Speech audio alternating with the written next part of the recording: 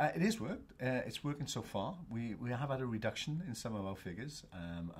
For example, I worked myself 2 weekends ago when we had the international on, and we had less calls that night than we would on a normal Saturday night. So in other words, even though it was an international night, we actually had less calls.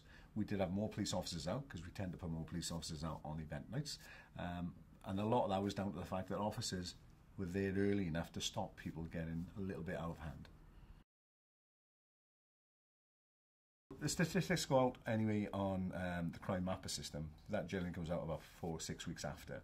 But what we will normally do after a campaign like this, you'll probably find that our media office will publish them, and they'll publish them locally in the press, just to give some reassurance about what we've been doing, how successful it's been, and if what we've learned from that and what we'll do in the future.